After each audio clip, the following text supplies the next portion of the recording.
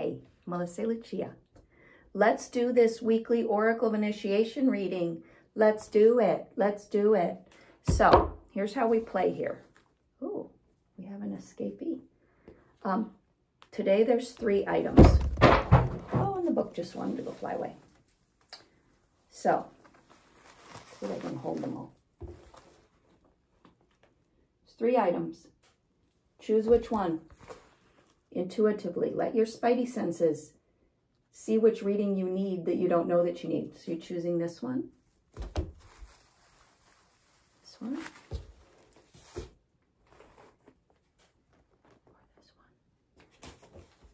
Okay, what do each of these mean today? You've chosen, yeah?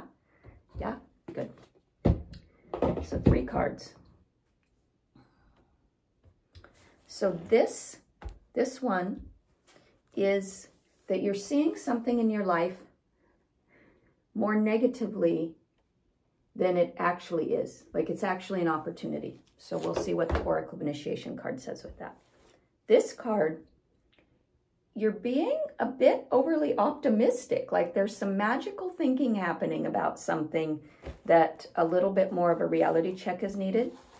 And this is like the merging in between. This is where the non-duality, where you're both seeing things realistically, but not going into a drama spiral of globalization of we're effed.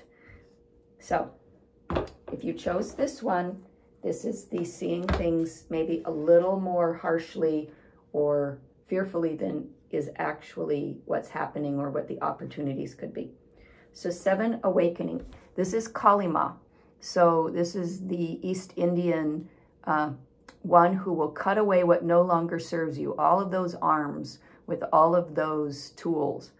And so how do you deal with the monkey mind, and what tools and opportunities do you make for yourself to nourish yourself and give yourself what you need so that you are able to ride the waves of what's happening without going into an, oh my God, oh my God.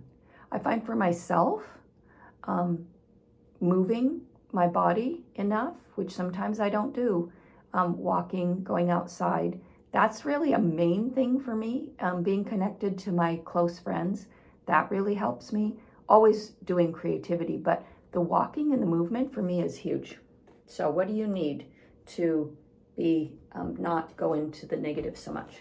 Okay, this one, we're a little overly optimistic, maybe some magical thinking. I know I've done a certain amount of magical thinking in my life. I never look at the cards before, so I'm reading them right now fresh for you. 57, visionary. This is the gateway of unity. This is the last realm in the Oracle of Initiation. You know, it's linear in the deck because we're on the earth plane, but it's all a great spiral.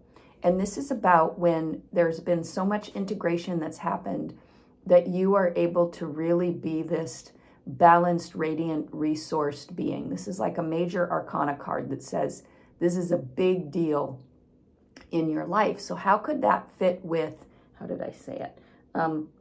Maybe being overly optimistic. I'd say it's spiritual bypassing. That would be the concern with this is, I know sometimes with my business, I've spent on things because I've said, well, it's for my business. And it really wasn't a wise decision to spend the money on that. It's just, I really wanted to do it, whatever it was. And it didn't always make sense. And so is there something that you're doing where you're doing a bit of a, what's the word that I want to use? You're fooling yourself, and a part of you knows it. I think I didn't know it back then, to be honest. I was just like, of course, it's that do what you love and the money will follow. That's not actually true. There's a lot of reasons that income comes to things, and you could be making things that are amazing, but that sweet spot where the market wants what you have to offer, and it's at the price that they want to pay for it, that's some logic with magic. So anyway, the final one, this one is some level of mastery, 30, connection. So this is Kokapelli. This is the storyteller, the traveler, the one who seeds the stories when he travels, impregnates the village girls, the Pueblo girls with stories and visions, and I would say passions. So how is your passion and your seeing the world in a mythopoetic way allowing you to balance and ride between the, oh my God, the world is not falling apart again, and, oh, I'm totally fine. Everything is perfect. I'm spiritually perfect. Like, what's the balance between those two? And that's the